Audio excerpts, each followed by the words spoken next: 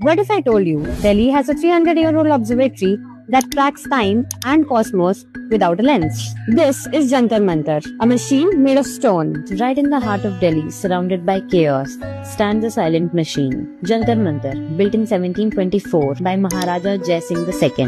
Maharaja Jai Singh II wasn't just building monuments, he was building mind-blowing precision.